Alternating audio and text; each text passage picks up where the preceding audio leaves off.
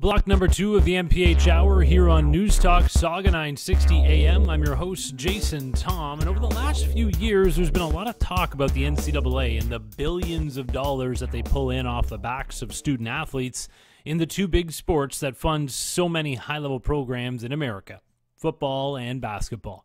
It's a powder keg issue, and the fuse is shorter than ever. Most believe these student athletes should lose the title of amateur and not only be paid, but also be able to make money off of their likeness.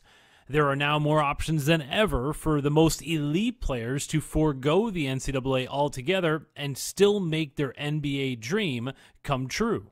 But even if the draft rules change to once again allow high schoolers to go directly to the NBA, there are very few players good enough to successfully make that jump and succeed in the long term. So why not focus on what these student athletes are getting? A free education, an increased network, and unique life experiences, something that not many players are focused on because they believe every ounce of their energy should be put into the game itself. That's what Braeden Anderson did at a young age. From a small town in Alberta, he chased his basketball dreams to different American high schools because back then, that was how it was done. There was no real pathway here at home. And you know what? It worked. Anderson earned a scholarship to the University of Kansas, a powerhouse program coached by Bill Self. But even after he had started summer classes and scored a huge number on the SATs, he was ruled academically ineligible because the NCAA did not accept some of the credits he received at a school they said simply didn't exist. It happens more than you think. And that could have been the end of his story. But two other D1 schools later, Braeden became the poster boy for NCAA student athletes and the value they do receive in the form of a scholarship. It's something that doesn't happen enough, and this New York City lawyer wants to change that with the clarity he now has about the process he lived through. And no one can argue that he worked the system to perfection. Braeden Anderson, Okotoks, Alberta native, former NCAA student athlete, law school graduate, currently a lawyer specializing in financial regulatory law. Braeden, tell us about the law firm where you work, because pretty heavy hitting group, I think, down there, right? Yeah. So it's Sidley Austin. It's a Chicago-based law firm. I believe it's around like the 5th or 6th largest in the U.S. We have, over 20 offices across the globe. I work in the New York office, which is pretty decent size. I think we have like 500 or 600 lawyers. As you correctly noted, doing financial regulatory law, mainly representing banks and financial institutions. The firm's claim to fame, most people know Sidley because that's where Barack and Michelle Obama met. They actually, Michelle was Barack's boss in the Chicago office. And that's how they met. Was Barack was like an intern. He was a summer associate, and Michelle was like a second or third year and was assigned as his mentor.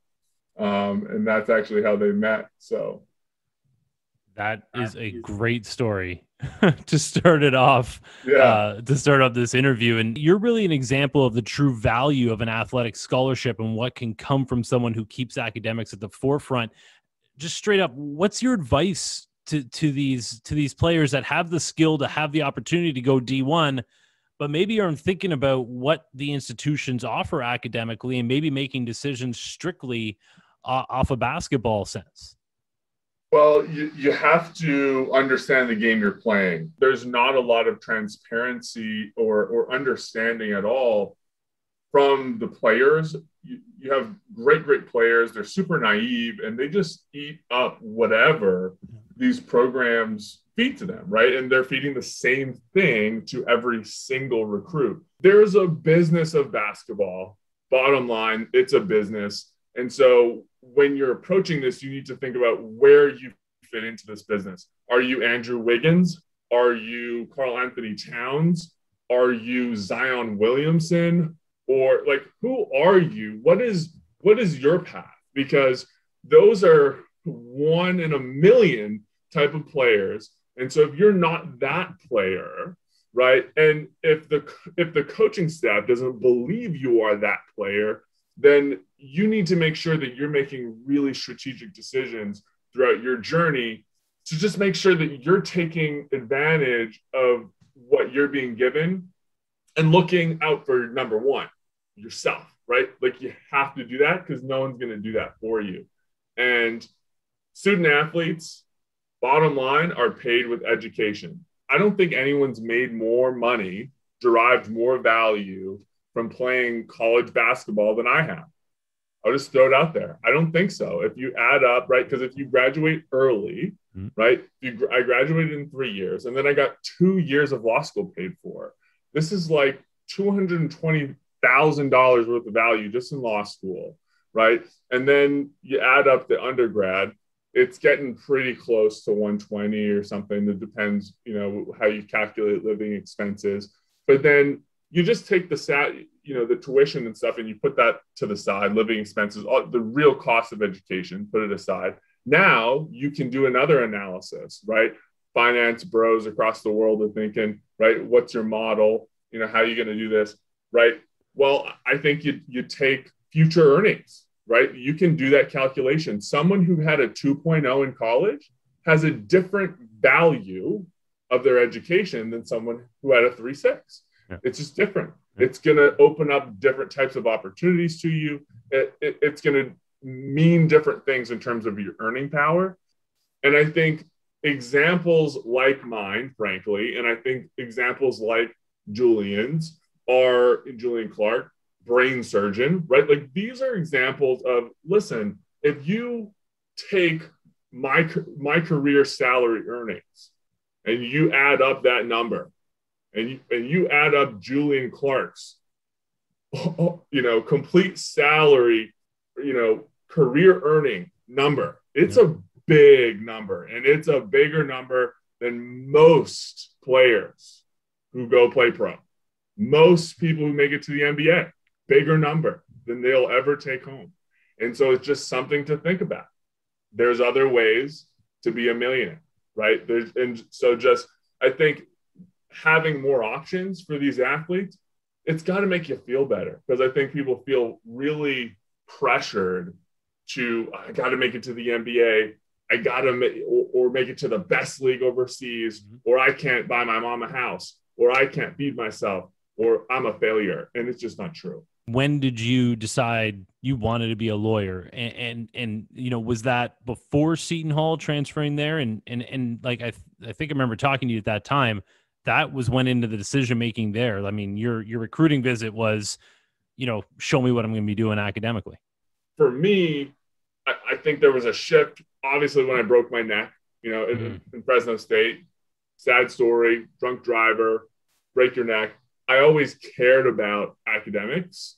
But I think when something like that happens to you, like you're in a car, you're with your buddies, everything's fine. You know, I just transferred from Kansas. I was about to play in my first full season. I was ready to go. I had just got back from the Team Canada pre-Olympic team. I was just working out with Tristan and Steve Nash and everybody. And, you know, I was ready to go. You know, I just spent a month and a half with Steve Nash. You know, I was so excited to play my first full season. I thought I was doing 1 year and I was out of there. And so, you know, I still cared about school, but like something like that happens to you and it just changes your perspective overnight. You know, I had that like dramatic, ridiculous conversation that like, you know, when I think about it, it's like, it's Friday Night Lights. It's when Boobie Miles asked the doc, he's like, hey doc, am I going to be able to play again? And it's this like ridiculously, you know, dramatic scene. And you see it in movie and TV show. And like that happened to me in real life. Wow. I asked my surgeon, Gene Carrigy, who was a tremendous surgeon up at Stanford. He did Peyton Manning's neck surgery. And I asked him that question. I was like, doc, like, am I going to be able to play? And he was like, I don't know, man. You know, and like, you could tell he was being genuine. And he was just like, I just don't know. This is like, I really don't. And that put enough fear into my heart that I was like, man, like, it's crazy that you can sacrifice everything and put 20 years into a game, and you can lose it all, right? You can lose it all because of one, 20-minute car ride. And luckily, obviously, I was able to come back and play again.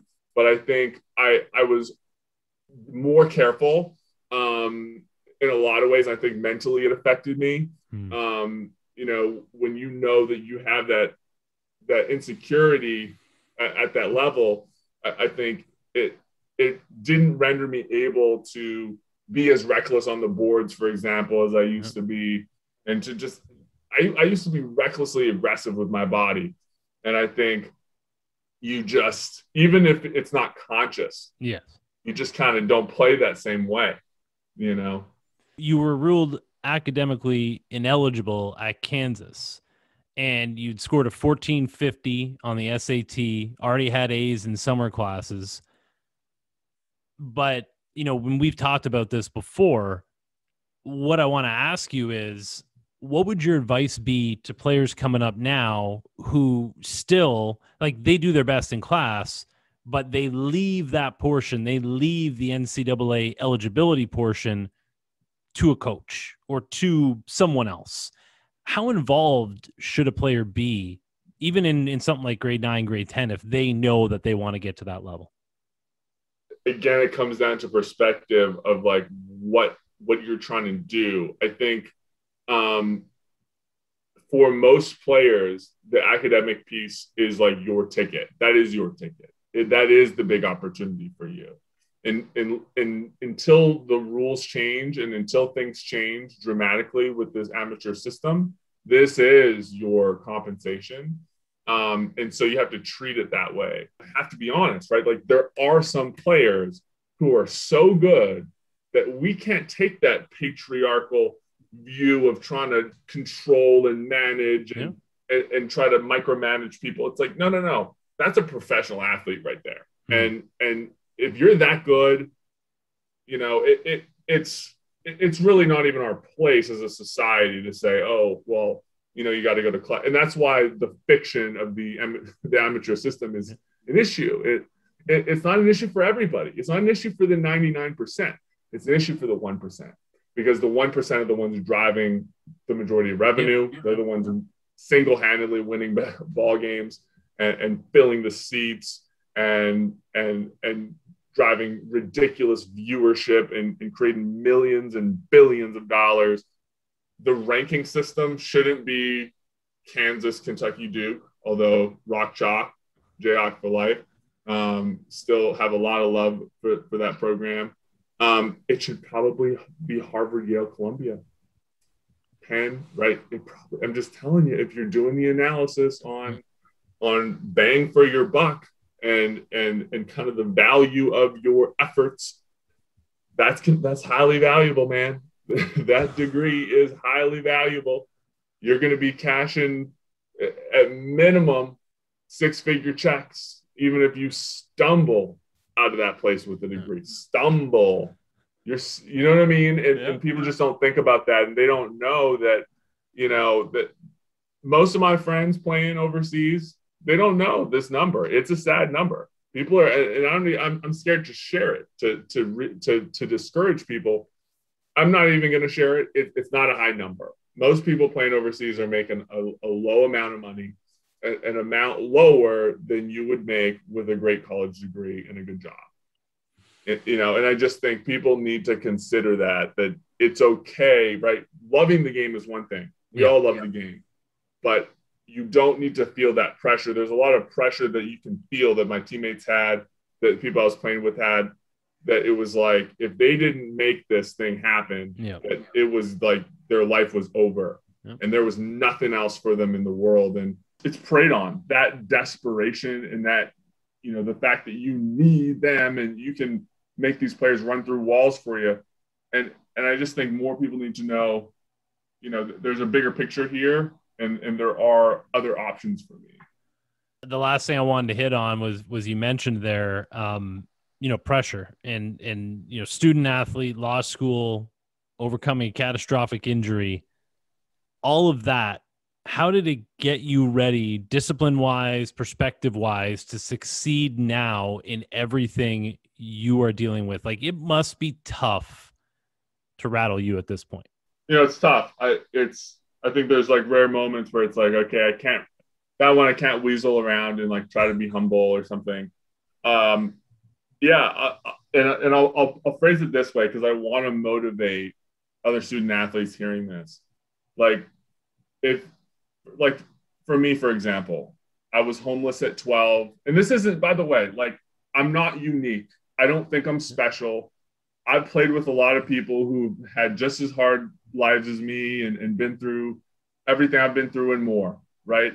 But just to put it in perspective, I was homeless at 12, lived on people's couches, had one opportunity with Roe Russell to go live in an apartment building with 16 boys and duke it out, and, scratched and clawed and moved away from my whole family at 15 and lived at these little basketball schools along the way, and scratched and clawed. Was never a person who was supposed to go to college, never a person supposed to graduate high school. I worked regular jobs when I was 14.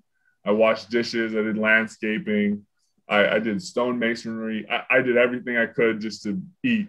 And having gone through all that, having gone through running 10 miles every morning at 5 a.m., spending 7-8 hours a day in the gym, studying every hour in between, getting 3-4 hours of sleep, trying to study and make it happen, burning on both ends, competing on the court, competing in the weight room, competing in the classroom.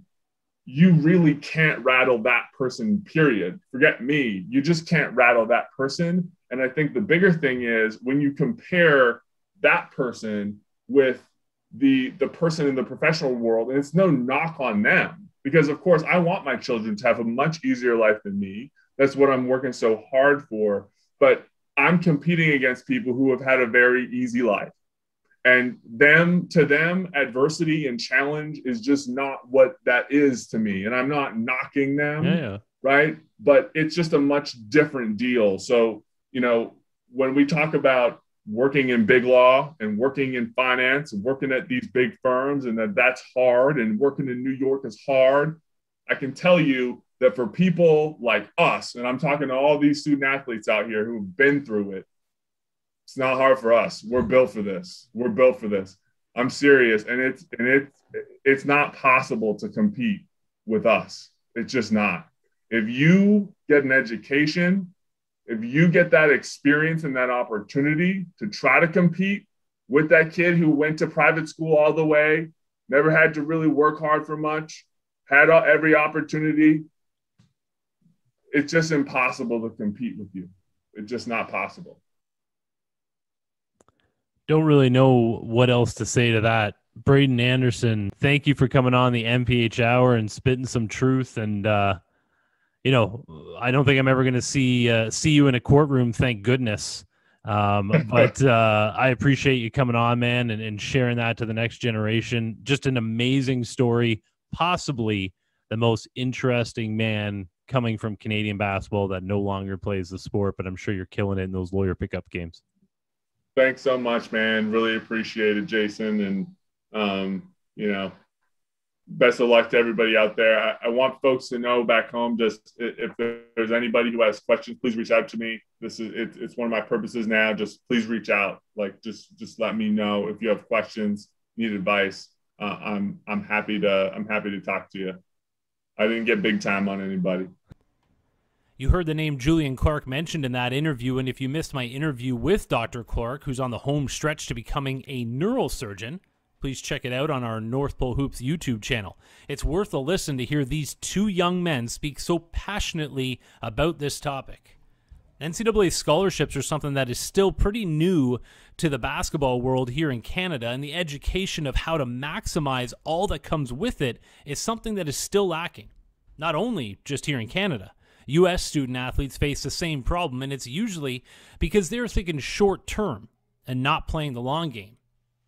Next on the NPH Hour, we head back to the CEBL and talk to a Montreal native who is back in the league for a second season while looking forward to next year when his home city will see a CEBL franchise land in its community. Kemi Osei of the Saskatchewan Rattlers is up next on the NPH Hour here on News Talk Saga 960 AM.